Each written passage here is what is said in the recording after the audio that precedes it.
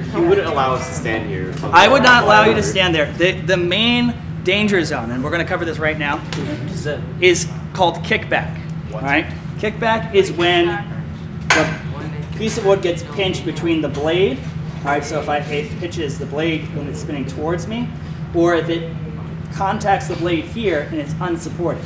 So it will shoot that direction.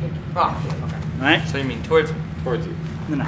towards Towards the operator. Yeah. All right, so that's why we're covering how to correctly handle the board. the Let's start with setup real quick. So what was the measurement that I needed to set this to in my 6 steps squaring a board? It is 1/16. Nope. 1/8 greater than? 3 3/4. Final. All right, so 3 3/4 is right here. But 3 7 So it would be 3 7/8.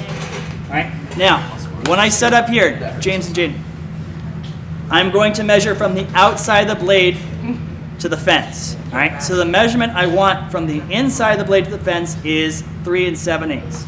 So when I go to measure this, I'm going to add 1 more eighth of an inch, which will put me at 4 inches.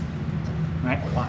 because this is 3 7/8. The blade is 1/8, so from the outside it should be 4 inches. I'm gonna write that. All right, so. It's 4 inches. Yep, so I could put my miter gauge against the fence and then lightly tap it until it makes contact. All right.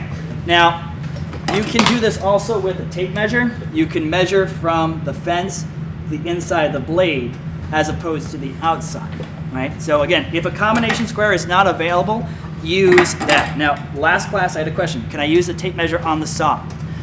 No, because the reason is every other saw here does not have that, so I want you to hone the skills either with a combination square or a tape measure in measuring the distance from the inside of the blade to the fence.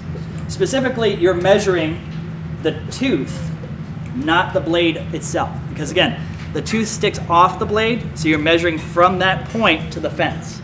Does that make sense? Yeah. Then? All right, so now that I have my fence set up, all right, I'm going to adjust my blade height. I want the blade only to be 1/8 to 1/4 inch above my workpiece itself. So You're gonna measure that correctly. let's do that so you can see it. So, Yeah. so from the top of the blade right here, guys, you want the tooth to be 1/8 to 1/4 inch above my workpiece. So I'm going to grab the blade height adjustment handle and raise it up.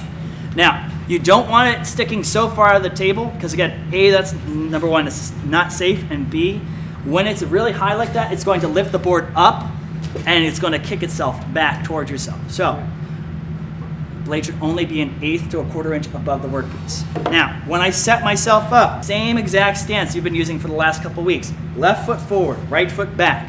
My left hand, like the technique I like to do, is I like to take my pointer finger and curl it down and make my thumb make a V shape like this.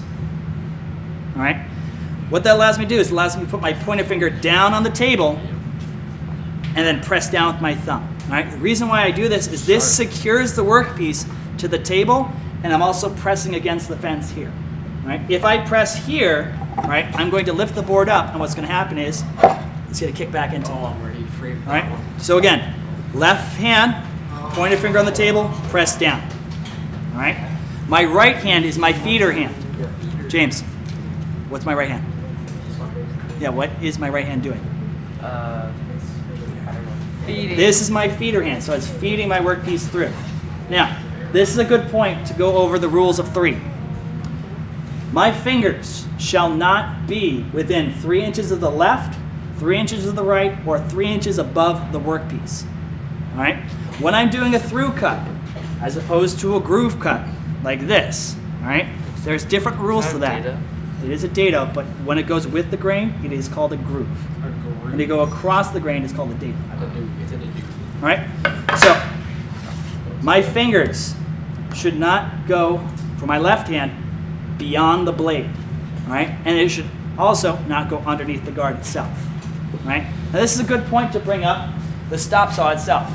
This saw is the only saw that will protect your fingers on a contact. So again, what will happen is when your finger contacts it either on the tooth or the side, it will drop into the table and it will break itself. Oh, this all right? is one of the cool ones. Yes, but the problem is, this is why I'm talking about it, the blade is now destroyed and the cartridge is now destroyed. All right? You have your fingers, which are more valuable than any blade or any cartridge we have in here. But this is $69. This is $105. What? Yes. Wait, $200. A new blade, yeah. Plus the cartridge is almost 200 bucks. So again, when you are operating this saw, what you want to be very careful of is A, obviously not touching the blade with your fingers, and B, any metal. So you're not going to turn on the saw with any layout tools on it, or make sure that your workpiece does not have any pieces of metal or nails in them themselves, all right? If those contact the blade, they will cause the same exact thing that happened here, all right? Oh, is that a broken one? This is a broken one that happened 2 years ago. What happened? What happened to it? The riving knife made contact with the blade itself, all right? So again, making sure that this is secure is also important, but again, You have 3 minutes. please do not make contact with this. With that said, every other saw blade in this class does not have that mechanism. So if you make contact with the blade on a table saw, whatever finger you made contact will be gone. All right, so again, your fingers for your left hand are not going to go beyond the blade. So another reason you don't want your left hand here, Zach. Yes, sir. The reason why you don't want your left hand here is what I like to call the bicycle brake effect. If I'm pressing here against a moving blade, it will pinch the wood and it will shoot, for you gentlemen, right here. Oh! Right? That is going about, that's going about, Saturn. depending on what the wood is, it could be going anywhere between 35 to 55 miles an hour. Oh! So again, I've experienced 70, but it's so again, shh, guys, again, your left hand should not go beyond the blade itself. All right? Now, I'm actually going to turn on the saw now. So with my left hand, before I turn it on, all right, I'm going to press the board down. At no time, James, at no time during the operation should I take both hands off the board while it's being cut. Oh, shoot. Correct.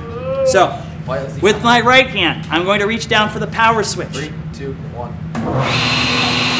Once it's come up to speed, I can start to feed my workpiece in. Now, when the end of the board, guys, comes in line with the fence up there, I can reach for my push stick. Right? What I'm doing with my push sticks, I'm pressing down and towards the fence so that I do not lose pressure. So I'm pressing down.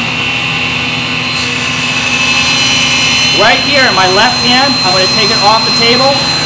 And I'm going to continue to go forward all the way through.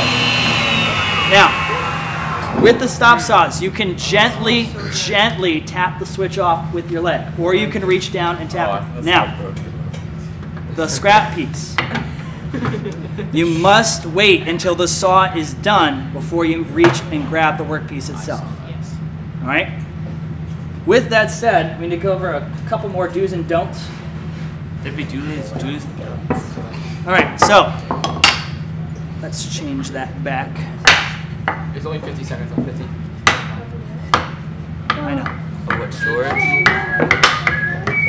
All right, so here, what's wrong with this picture, James? His fingers on the I'm talking to blade. James. Oh, sorry, I did not hear that.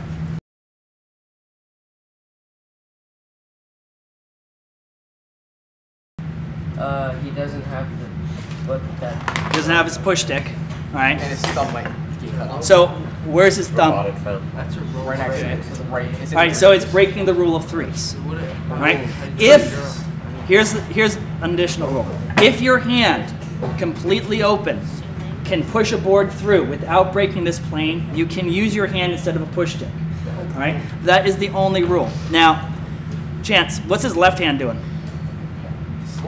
Feeding. It's feeding. Your left hand is